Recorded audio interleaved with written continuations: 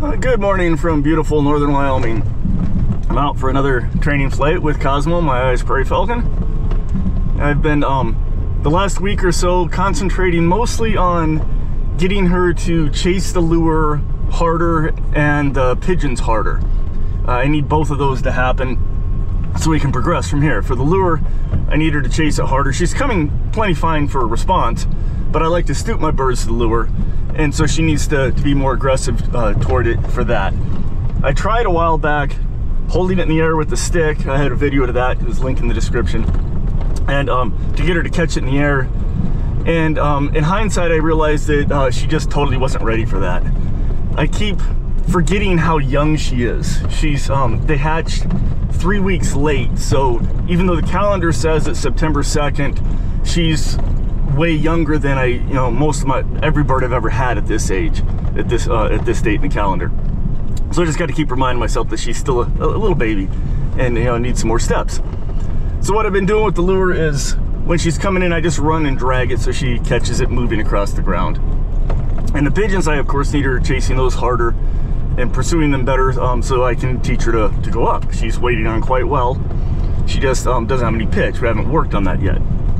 So she's close on that. She's chasing the pigeons a lot harder.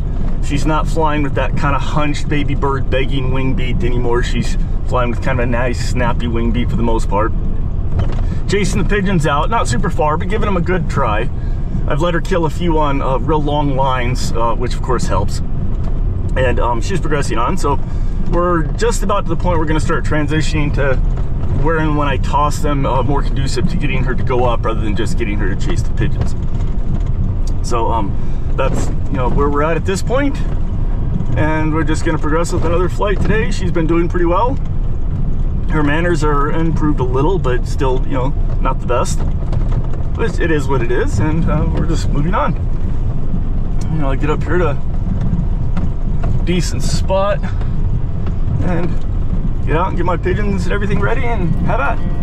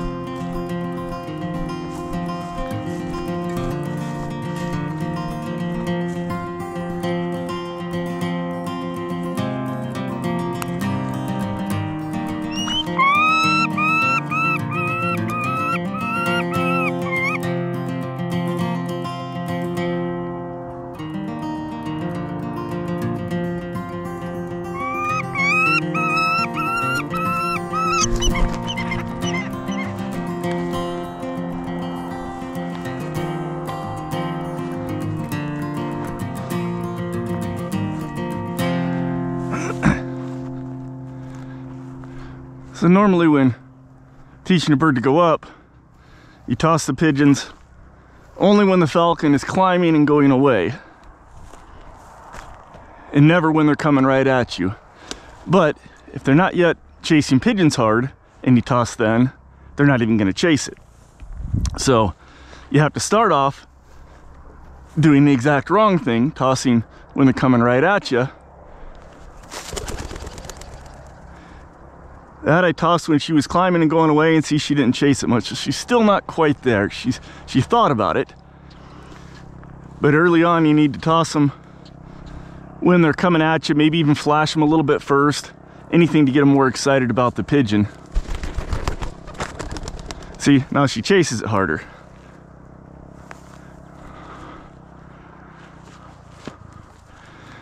And it's taking her up a little bit.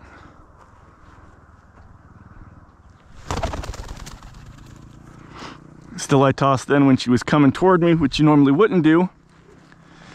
But it's a fine line, you know, getting her to chase the pigeons hard. But she's doing better and better all the time.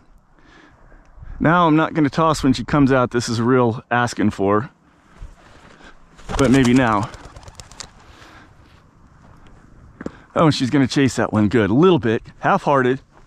But it's when she was going out and away. So we're on that crust, transitioning from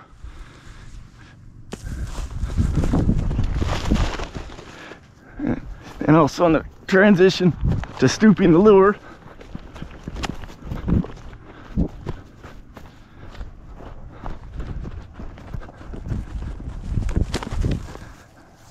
And she likes still hitting it and buzzing it, which is not something I'm particularly fond of. It shows they're not quite as keen on it as they need to be.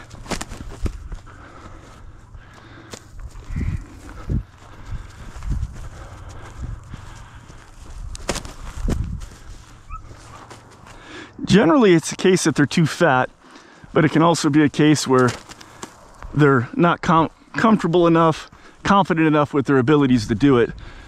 With her, I think it's kind of a little of both. It's a little bit of a habit, a little bit of maybe too fat, but not too much. I'm cool with this weight, don't want to crank her down too much.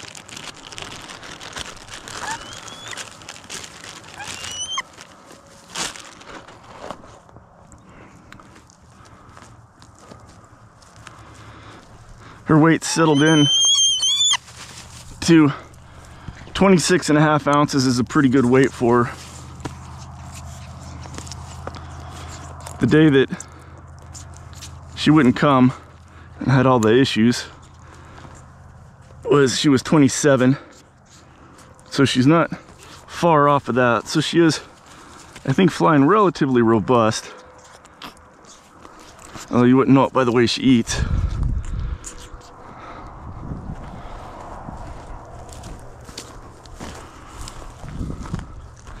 But as she chases the pigeons harder, which she's doing harder and harder every day, she'll get to where she will pursue them if I toss them when she's going out and away. And then that'll be the only time she gets them tossed. And it'll get her to do that behavior more, go out and away more, which of course results in more pitch. So pretty simple. Usually, once they start going up, it usually kind of progresses real steadily day to day.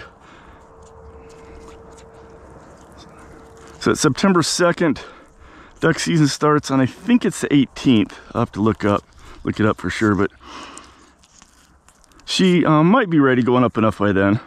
We'll see.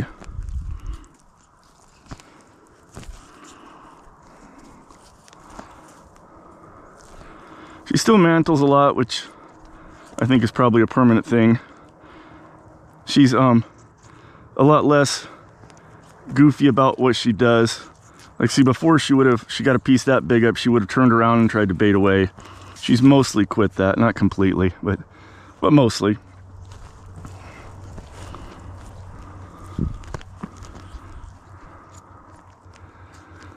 It didn't get very cool last night. It only got down to 70. That's hot for us at night. Usually gets down in the 50s. Even when it gets up in the 90s during the day, it's down in the upper 50s at least. Hey, sweetums. It's all gone. Much better. No biting the hood, screaming, being all weird. Everything's improving a little bit each day.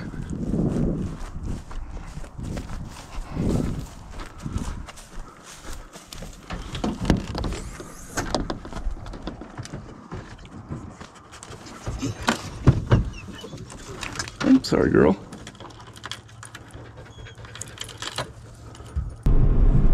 I'm just gonna run my dogs a little bit on the way out of here, not too long because it's warm. I know guys in other areas run dogs all the time in this kind of heat, but I don't have to, so I don't. It's usually cool, so I run them on the cool mornings. So anyway, I was pretty happy with her flight this morning. She's progressing along nicely. She's chasing pigeons hard enough that some of the time I can toss them when she's going out and away, like to encourage pitch. Other times she'll ignore those, so she's kind of on the transition. She's getting better every day. So a few more days I'll be tossing them almost exclusively when she's going out and away, and her pitch will start improving. She's already kind of pitching up, chasing after him a little bit, gaining a tiny bit of height. It's like 50 feet, it's nothing much, but it shows she's on the cusp of starting to do that.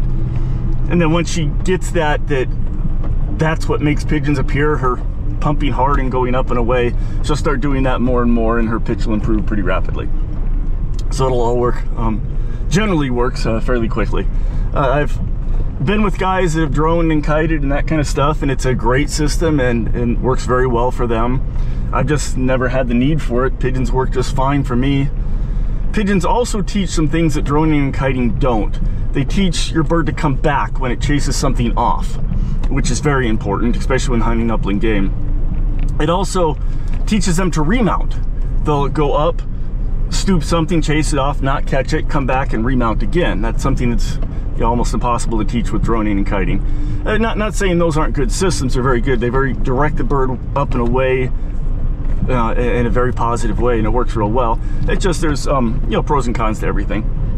The biggest reason I don't is just the added equipment and expenses and gadgetry and that I simply don't need to. The pigeons work fine, and I've got a good flock of homers. And so I would do what's worked well for me. Anyway, just run him a little bit more and head home, but as always, thank you for watching.